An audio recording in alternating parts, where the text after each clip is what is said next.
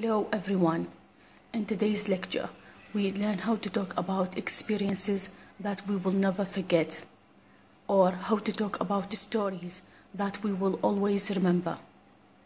Before we start today's lecture, I suggest you adjust the speed of this video to your liking. Let's start off with reading the dialogue. As you see from the picture in front of you, we have two young men holding a conversation. So let's see what they are talking about. Did I ever tell you about the time I found some money on the train? No, what happened? I was taking the train to my judo class when I saw a wallet on the seat next to me. I picked it up and it had about $150 in it. What did you do? Did you keep the money? No, I handed it to a police officer when I got off. Good for you. That was really honest of you. I had a nice surprise 3 months later. They called me and gave me the money. They couldn't find the person who lost it. Well, I will never forget the time I lost money. Oh no, was it a lot? I was on the train when I realized I had forgotten my train pass. I took my wallet to pay for the ticket and my wallet was empty. I was sure I had about $100. So what did you do about the ticket? How did you get home? Oh, I had to get out at the next station and walk. I went home and I searched everywhere. Did you ever find it? You won't believe it. I found it the next time I did laundry. It was in my pants pocket the whole time. As you saw in the conversation above, sometimes we need to talk about our experiences to other people, especially those experiences that we will never forget. So how do we do that? What linguistic instructions do we usually do so as we speak about the stories that we will always remember? Did I ever tell you? Did I ever tell you? Or have I ever told you?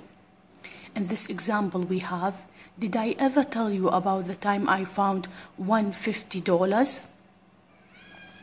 Did I ever told you about the time I got infected? For instance, I got infected with the virus, for instance.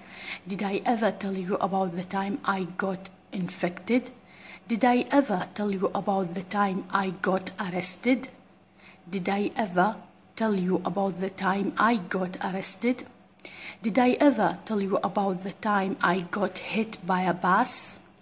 Did I ever tell you about the time I got hit by a bus? So as you can see, we can use this linguistic instruction, did I ever tell you or have I ever tell you, to talk about a variety of experiences that we might have had. I have constructed a dialogue for you so that you can see clearly how to talk about our experiences. Did I ever tell you about the time I got hit by a car? Did I ever tell you about the time I got hit by a car? No, what happened? No, what happened? I was crossing the street when a car came from nowhere. The driver was frantic.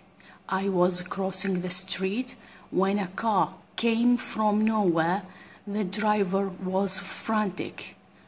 Okay, so here we have somebody talking about an experience in which he got hit by a bus or by a car. Okay? Was it bad? Was it bad? I got my shin bone broken. I got my shin bone broken. What happened after? The driver got arrested and an ambulance took me to the nearest hospital. The driver got arrested, and an ambulance took me to the nearest hospital. As I said, in life we have a variety of experiences. Some experiences are shocking and striking enough so that we cannot eliminate them from our memory. In order to talk about these experiences, we use Did I Ever Tell You to start narrating the story, or Have I Ever Told You also to start narrating our story. Now, I want you to also focus on this. How do we respond to someone's story or experience? For instance, if we want to ask for more details, we want the other person to proceed telling us about her or his story. We use this construction. Know what happened. Know what happened. It means please proceed, go on with your story. I want to hear your story. Also, sometimes we ask about more details. We ask about their reaction to the story or something like that. So we can say, what did you do? What did you do? Okay. Now let's see this practice. In this practice, we have to listen to CD2 track 51. So we listen to it and we will come back later. Telling a story. Practice 1. Listen to the example. Student A chooses one of the pictures below and tells student B his or her story. Student B asks questions to get more details. Reverse roles. Did I ever tell you about the time I found $150? No. What happened? I was taking the train to my judo class when I saw a wallet on the seat next to me. As you can see in this practice, we have 4 real-life situations or real-life incidents. In the first picture, we have broke my leg, locked myself out, helped a hurt child, met a famous person. Of course, I will not be doing all of them. I chose the second picture on the right. Locked myself out. So let's see. Did I tell you about the time I locked myself out? Did I tell you about the time I locked myself out? No, what happened? No, what happened? I was busy reading the paper when I unconsciously locked myself out with no key on the outside.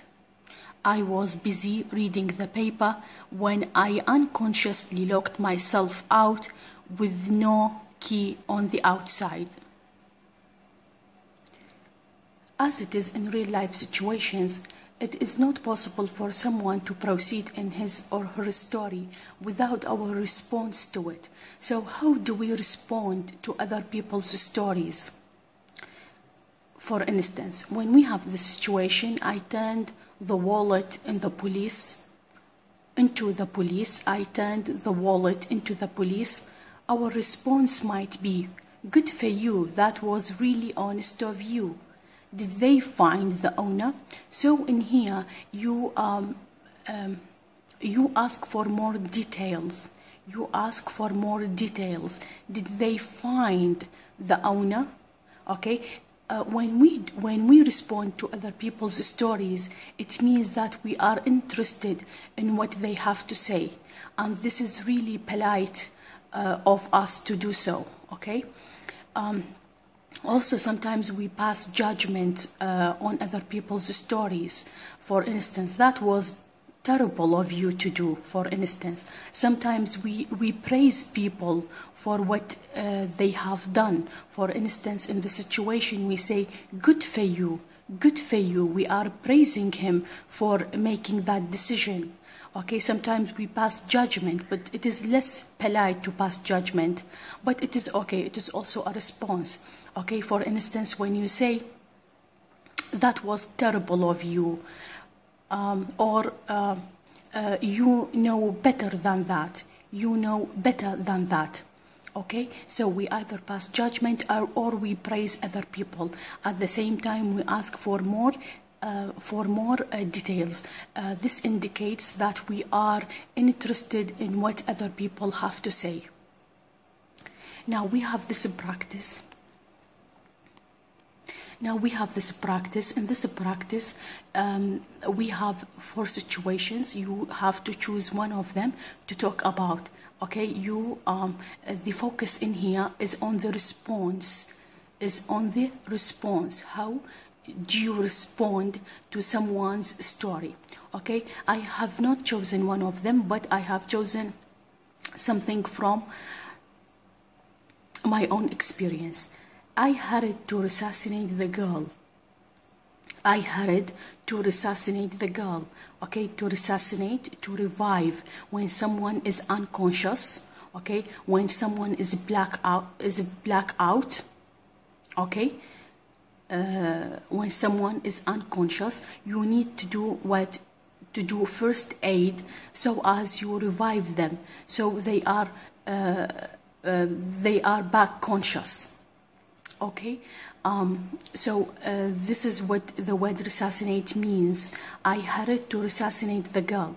Okay, you see here the response is praising what I have done. Good for you. Was she all right then? This is I have responded in this way, so we ask about more details about the consequences of assassinating the girl. Not necessarily the consequences, but what happened after assassinating the girl. Yes, she pulled herself together. Which means she is back in her normal well-being. Now we have this exercise. This is the last exercise that we will be doing today. We listen to track 54 from CD2, and we will come back to do it. Listen to Lisa's story. Think of a good title for the story and write it below. The most embarrassing thing that ever happened to me was a couple of years ago when I had just passed my driving test. I was driving through the city, very pleased and happy that I was driving on my own at last. There was quite a lot of traffic, but it wasn't too bad. In fact, the cars were moving very slowly, which was fine for me. Then, suddenly, the engine cut out. The car stopped? Yes. Well, I tried to start it up again, but I must have flooded the engine or something because it just wouldn't start. Oh no. What did you do then? I just didn't know what to do. I started to panic. I was in the middle of this really busy street. 4 lanes of traffic all around me, cars starting to line up behind me. I couldn't leave the car to go and get help. I just sat there, terrified. That sounds awful. How embarrassing. And then what happened? I suppose I was sitting there for at least 10 minutes, but it seemed like an hour. And then a man came up out of the subway, saw what was happening, and came over to the car. And together we pushed the car over to the sidewalk out of the way of the traffic. I was so relieved. I mean, he knew immediately what to do, and it was so simple, really. Wow. What did you say to him? Well, that was the funny thing. He couldn't speak any English, so I couldn't tell him how grateful I was. He just smiled and went away. And you never saw him again? No, I never saw him again. This story was about an embarrassing situation that Lisa found herself into, and this is an experience that she will never forget. Now, the first requirement of this exercise is to give a title for Lisa's story. Here, I have given two titles for her. First drive went wrong. First drive went wrong. This title focuses on Lisa as the one who is having this experience. The other one is the anonymous rescuer. The anonymous rescuer, and this title focuses on the man who helped her push the car to the sideway. What is the second requirement? Part 2. How did Lisa feel at each stage of the story? Write adjectives under each picture. Okay, in the track that we have just listened to, there are certain adjectives used to describe her feelings at each stage of her story. In the first stage, she was calm and driving. She was happy. So the adjectives used are pleased and happy. The adjectives used are pleased and happy. In the second stage of her story, we see that Lisa cannot start up the engine, and there are cars lining up behind her. She doesn't know what to do. She was in panic, actually. So the adjectives that is used in the track is terrified. And since she was in panic, we can say that she was frantic or she was anxious. We can infer these qualities of her in that situation. At the third stage of her story, we see that there is a man helping her, pushing the car to the sideway, and also he helped her start up the engine again. She was relieved and grateful. She was relieved because there was not something really serious with the engine, and also she was grateful to the man whom she couldn't thank because he does not speak English. That is everything from me today. In today's lecture, we learned how to speak about the experiences that we have had, experiences that we will never forget. We cannot eliminate from our memory. Please take the time to do the other exercises. If you have any question, you know where to go. Until next time.